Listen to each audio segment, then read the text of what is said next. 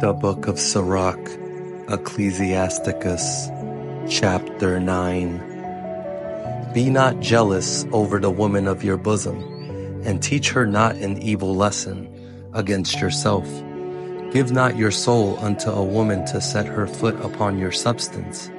Meet not with a harlot, lest you fall into her snares. Use not much the company of a woman that is a singer, lest you be taken with her attempts.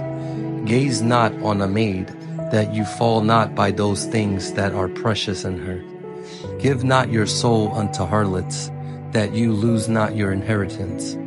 Look not round about you in the streets of the city, neither wander in the solitary place thereof. Turn away your eye from a beautiful woman, and look not upon another's beauty. For many have been deceived by the beauty of a woman, for herewith love is kindled as a fire. Sit not at all with another man's woman, nor sit down with her in your arms. And spend not your money with her at the wine, lest your heart incline unto her, and so through your desire you fall into destruction. Forsake not an old friend, for the new is not comparable to him. A new friend is a new wine.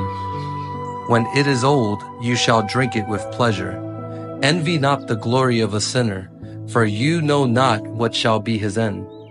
Delight not in the thing in which the wicked have pleasure in, but remember they shall not go unpunished unto their grave. Keep far from the man that has power to kill, so shall you not doubt the fear of death. And if you come unto him, make no fault, lest he take away your life presently.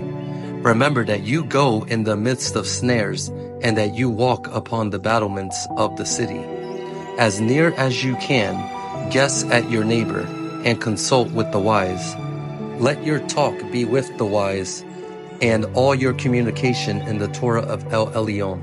And let just men eat and drink with you, and let your glorying be in the fear of Yahuwah. For the hand of the artificer the work shall be commended, and the wise ruler of the people for his speech.